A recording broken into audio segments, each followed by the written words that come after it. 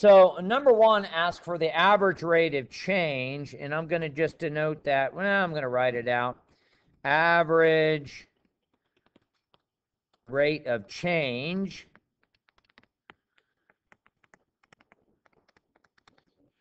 in this guy right here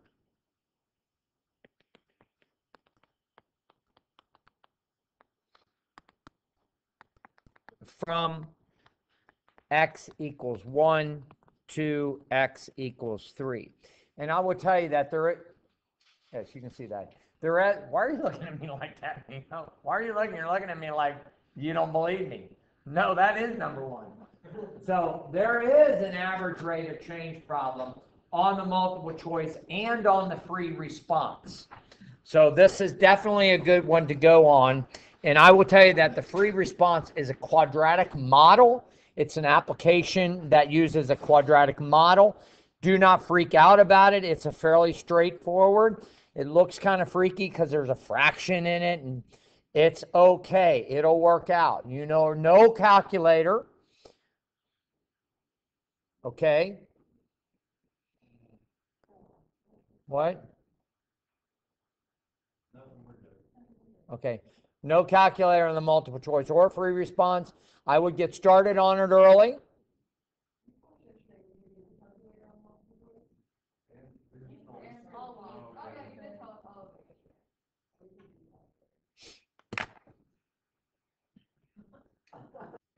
Boop. Okay. I'm well away from you, and you know this. F of 3, the average rate of change is going to be f of 3 minus f of 1 over 3 minus 1. This is a very important problem. Well, what is f of 3? Let's find those values over here.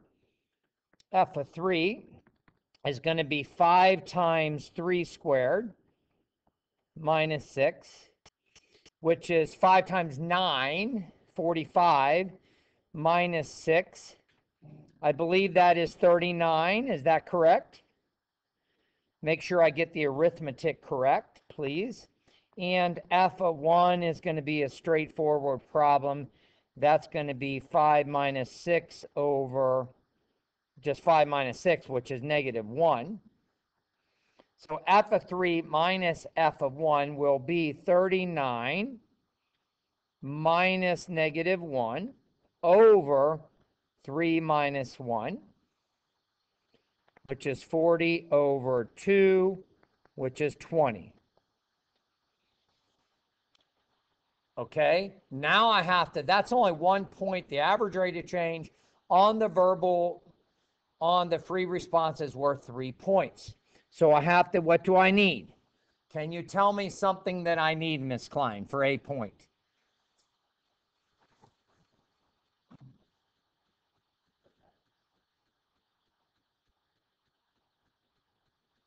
I need this first statement. I think this is what you mean. On average where? Yes, and that's, I thought that that's what you meant. For on average from x equals 1 to x equals 3, that's a point. Okay? What else do you need for the 3 points? Kylie, can you tell me?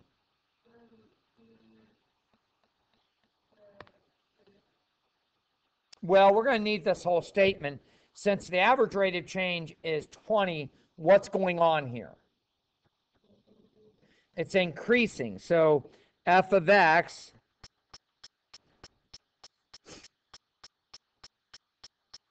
is increasing on average from x equals 1 to x equals 3. F of x is increasing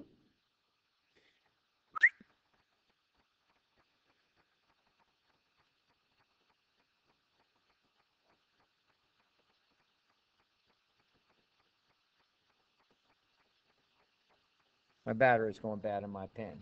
That's another point, correct? That's your f of x is increasing.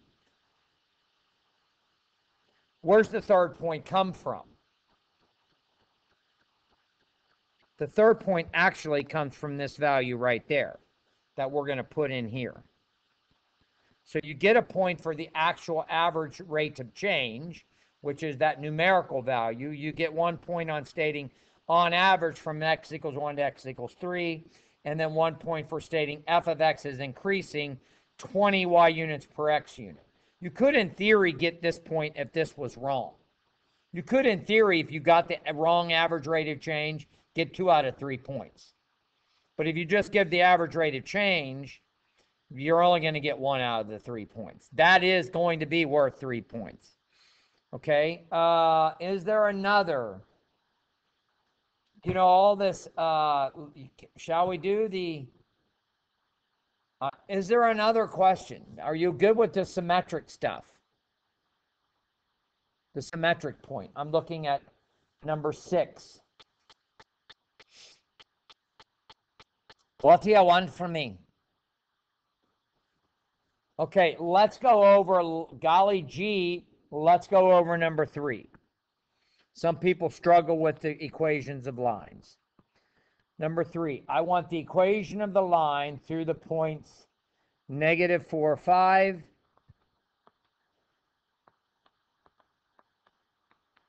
and 7, 2. I think this is fairly straightforward. My algebra, I'm doing this with my Algebra 2 students right now, and they're struggling with it. And it's just because they've only did it one time in Algebra 1. We did it, I think, in geometry, and we did it in Algebra 2, equations of lines. Because we did this in geometry, did we not? I don't know if you did, Ethan. You were, yeah, and you took, like, in the 8th grade, right? Yeah. And I ended up taking it. Are you a junior? Yeah, I am. I took geometry my 8th grade year. And your 9th grade year? Yeah, because half the academy is going into that, I was so fun. Yeah. Okay, so that's why you are our and that's okay. You're junior, you're absolutely fine. You guys had that, heck yeah. I can get down with that. You guys were in the 8th grade geometry, and then you did last year as freshmen, you did Algebra 2. Okay. All right, so let's find, so you guys are good to go with this. Are you a junior? You are a junior. You were in that freshman class, Braxton, right? You were in that. And I think you were too. That's good, and it's neither here nor there. Okay, step number 1, Braxton. What am I going to do, Braxton? Step number 1. Braxton, he's over here. I'm going to do the slope for me. And what is the slope? So it's going to be 2 minus 5. I was just kind of freaking you out there. Looking at you, but talking to that young man. So it's going to be -3 over 11. Did I do that right? I think I did, right? Okay, so now I'm going to do point slope form and end up in slope intercept form. Point slope form, what point do you want to use? Doesn't make, Dylan, what point do you want to use? First one or second one? First one. So I'm going to go 5 plus -3 11ths, x minus -4 is x plus 4. And in slope intercept form, this is, do they want the slope? Oh, they just wanted the slope. Okay, so we can extend it and make it, and that's a line, and let's go ahead and get crazy.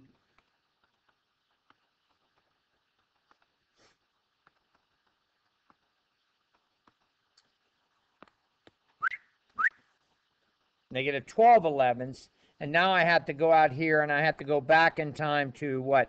I don't know, 5th grade? I don't know when you learn how to do fractions. 5th grade, 6th grade, something like that. Maybe even 4th grade. So this is going to be -12 11ths plus 55 11ths, right? Which is that, what is that, 33 11ths? So that line, if I were going to write it in slope intercept form, which I may or may not, is equal to this.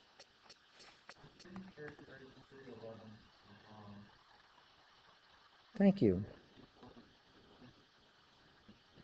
Only at 55 minus 12 is 43. And it is. Thank you, kind sir. All right. Thank you very much, Braxton. I appreciate that. How about number 4? This is something that people struggle with. I want perpendicular. This is a stickman problem. Perpendicular to this line right here, to this line that passes through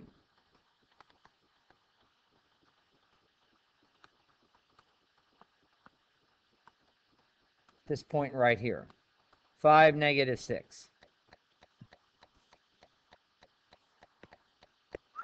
The best way to do this is to come up with just a graphical representation.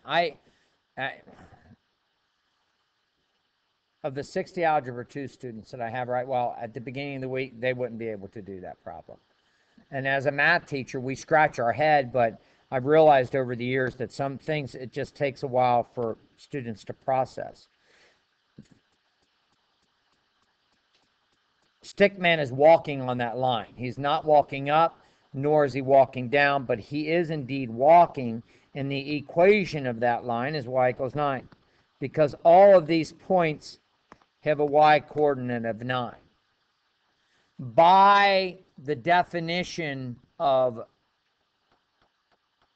vertical and horizontal lines, a line that is perpendicular to that line is going to look like this. What color do we want?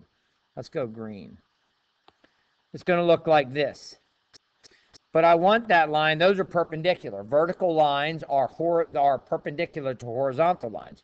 Now I want that through the point 5, negative 6. Well, where is the point 5, negative 6? That's going to be in quadrant 4, is it not? It's going to be down here, somewhere in here. Let's just say it's right there, 5, negative 6. So all I'm going to do is take that line, and what's the equation of that line? X equals 5. There's actually a question on that, on the multiple choice like that. If you miss that, you would be a silly head, classified as a silly head. Oh, here you go. Here's a good one to review. Here's a great one to review.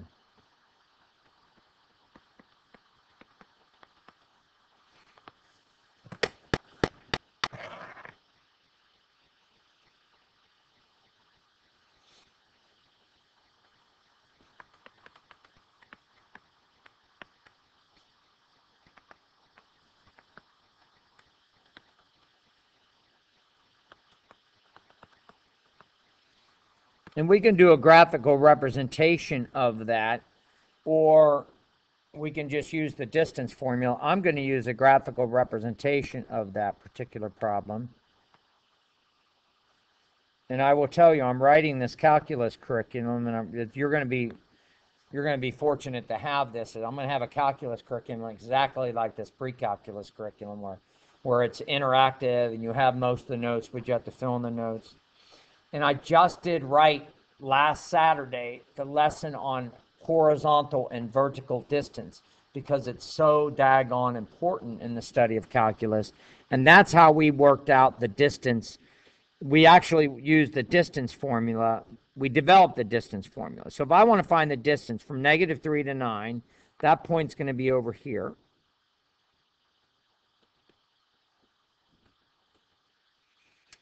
Negative 2 is going to be down here.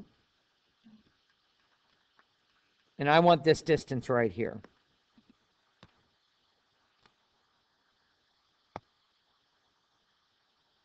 Blue. I want the length of that. So I'm going to need the distance formula. Well, or I could just think about this. I think I can do a dotted line. I can do a dotted line. I can do this line. I'm going to do that line dotted. Yeah, I think that's cool. Yeah, that's pretty cool. It's kind of off, but that's okay. So I need this distance right here. I need this vertical distance. That vertical distance is going to be top minus bottom, which is 9 minus negative 2, or 11, because it's going to be 9 plus that 2, 9 top minus bottom. And this distance right here is going to be right minus left, which is 2 minus negative 3 is 5. Therefore, by the Pythagorean theorem, this distance right here, we all have studied the Pythagorean theorem like forever. This distance, we'll call it distance squared, is going to be 5 squared plus 11 squared. Therefore, the distance is going to be the square root of 25 plus 121. And what is that? That's going to be 146, the square root of 146. And I don't think that you're going to need to, that has a 2, it's 73. That actually is simplified. Is that what you got? Has anyone worked on this? Has anyone worked on this review? Morgan, you have. Did you get this, Dixon?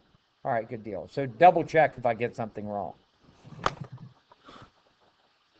Hey, let's do number 12 about Uncle George, shall we?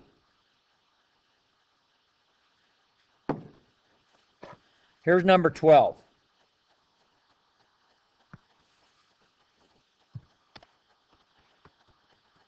Uncle George. Does anybody have an Uncle George? I don't.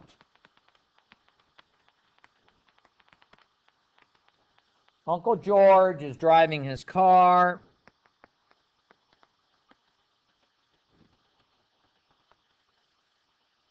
At 3 p.m., he is at mile 56. At mile 56, he must be on the expressway because they have the mile markers on the expressway. Do you know that? Do you know that the expressways are every mile they have a mile marker? Did you guys know that? Did you know that, Luke? Did you know that? You know, like if you're on the expressway, you'll see the mile markers. And do you know where those mile markers reference? Anybody? Do you know where they reference? Because if they're mile markers, they have to start somewhere. They reference. Do you know, Will? So that's crazy. He's at mile 56, and at 6 p.m. he is at mile. Let's see if old Uncle George is at 232. Let's see what his average rate of change is. So let's see here. I want to read it correctly. At 3 p.m. he's at 56 miles. At 6 p.m. he's at 232. What is his average rate of change from 3 p.m. to 6 p.m.? Let's figure that out. 232 minus 56 over 6 minus 3. I'm going to use my calculator this time, Braxton, so I don't make a mistake. 232 minus 56, bam, 176 over 3. 176 divided by 3 is about 58.66. Okay, so, hey, was Uncle George speeding? Depends on what the speed limit was. Michelle, thank you.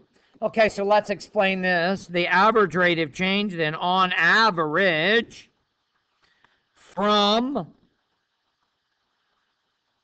3 p.m. to 6 p.m. So that is a point. On average, from 3 p.m. to 6 p.m. What has happened? George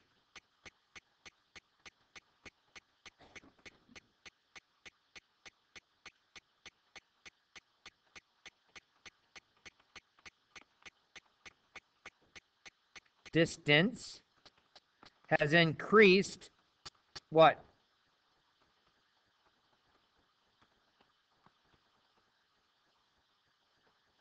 $58.66 miles per hour. And guess what else you can say here? I need a battery in my pen really bad. On average, from 3 to 6 p.m., George went 58.66 miles per hour. So, well, here's your 3 points. 1 point, 2 points, 3 points, including miles per hour. Okay? So you should get the average rate of change. Do I need to, is there something else?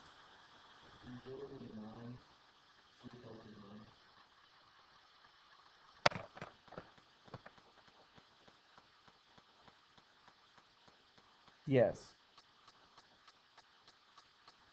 Okay, so I thank you very much. So here's number 9. It said, consider this guy, this linear function right here. Y is equal to this linear function given in point slope form, 9 plus negative 1/3 x plus 8.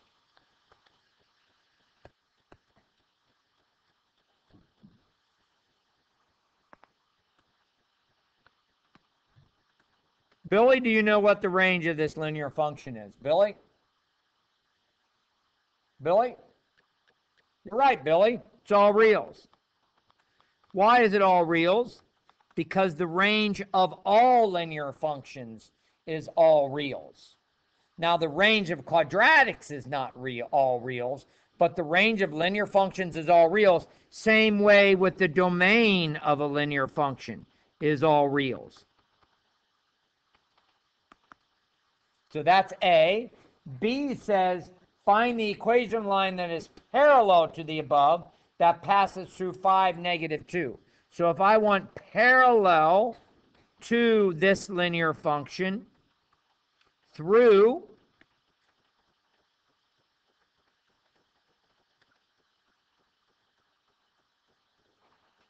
5, negative 2, I'm going to use point slope form. I'm going to come up with a new function. I'm going to call it g. I could just call it y. It doesn't matter. But it's going to be negative 2. It has to have the same slope, negative 1/3 x minus 5. If I'm not mistaken, I think the question is written like that. But if it did ask you to put it in slope intercept form, all I'm going to do is do some simplification. Whoop, whoop. Minus 1/3 x. Negative is positive 5/3. And I think, if I'm not mistaken, I can subtract 2 from 5/3. So 5/3 minus 2 is the same as 5/3 minus 6/3, which is going to be negative 1/3. So this new linear function then is going to be negative 1/3 x minus 1/3, because this is negative 1/3. Girls, did I get that correct? And keep in mind, I think that on the multiple choice, it's in point slope form. It might be in this form, but I don't know. I think it's in this form right here. And then part C there.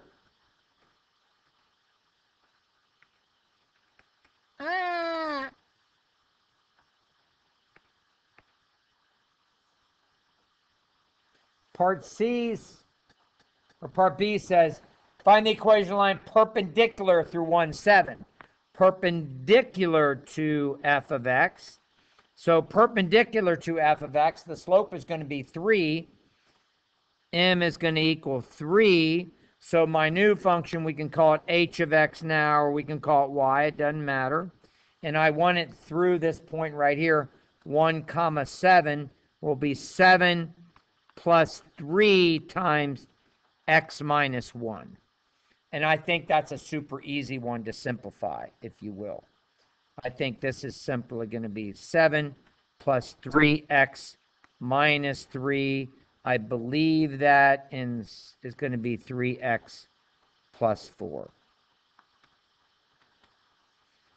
Okay? Yes, and thank you very much for the question. The midpoint of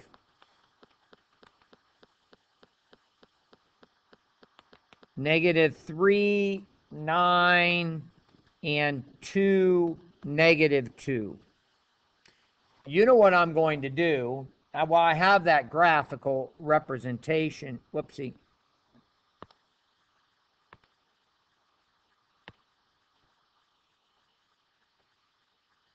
So you don't get freaked out and forget the formula. If I'm at -3, 9, I'm over here.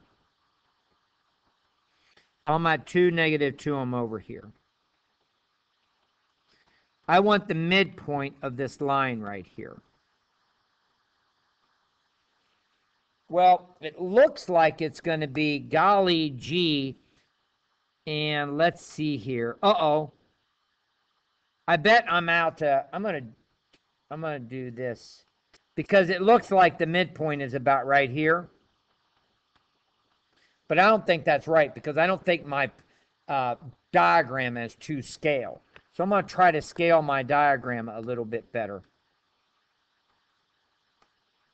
And I think that's going to help. I need to get these rascals out of there. What's going on here? Let me get this guy out of here. So I'm going to scale it. If you take the time to scale it, 1, 2, 3, 1, 2, and let's go 5, 10. -3, 9 is going to be somewhere here.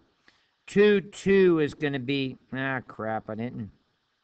The X and Y scales. Let's just find the daggone thing.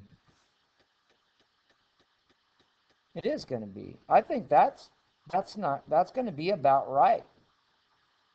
Right there. Anyway, what the heck is the formula? The formula is this. You add the X's, you divide by 2, you add the Y's, and you divide by 2. That one just might be a formula problem. So if you add the Y's, it's going to be negative. They add the X's, -3 plus 2 divided by 2 is going to be -1/2, which is about that. Add the Y's, it's going to be 9 plus -2 divided by 2, which is 7/2. So the midpoint will be -1/2, 7/2. Okay? And I'm sorry for my pen. And I rushed through that, and I apologize for rushing through that. That's a formula problem. So you just need to know that this, because there is no index card on this. You know that, right? And there's only going to be one midpoint problem. If I were going to study something, I'm going to